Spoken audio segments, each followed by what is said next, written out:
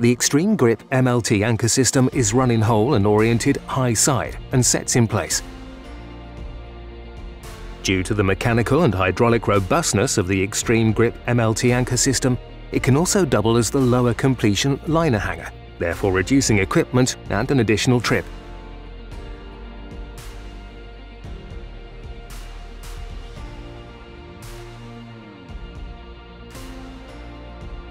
The MillRite milling machine is run in hole and oriented. The first pass window is milled out. An initial window opening is then milled in the casing at the desired location. Unlike conventional windows, this window is long and straight with a known geometry. There is no roll-off effect, ensuring ease of access for all milling, drilling and completion assemblies. A straight pull will free the milling machine from the anchor system, and the assembly can then be pulled out. A washover whipstock is run in hole on bolted mills and oriented into the XtremeGrip MLT anchor system. The milling assembly opens the window to full diameter and a short rat hole is drilled, starting the lateral branch. The milling assembly is then pulled out, completing phase 1 of operations.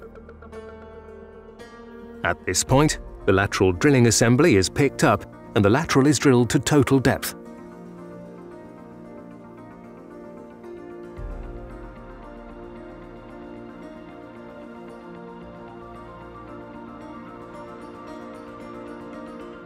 A liner is then run to depth and cemented in place.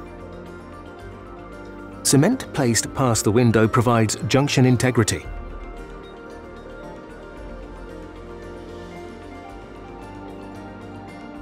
Once the liner is cemented in place, the wiper dart is launched behind the cement and lands in the plug assembly.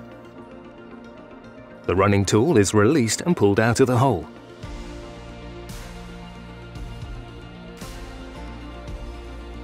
Cement is cleaned out from the lateral liner and main bore casing.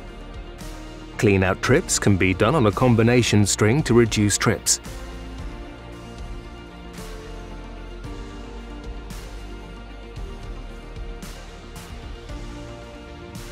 The transition joint is sliced off flush to the ID of the casing using the washover assembly. The wash pipe washes over the whipstock and the external slips on the whipstock engage the wash pipe to allow retrieval with the washover assembly. The well is completed and workover operations in the lateral liner can be performed with a workover whipstock to re-enter the lateral liner.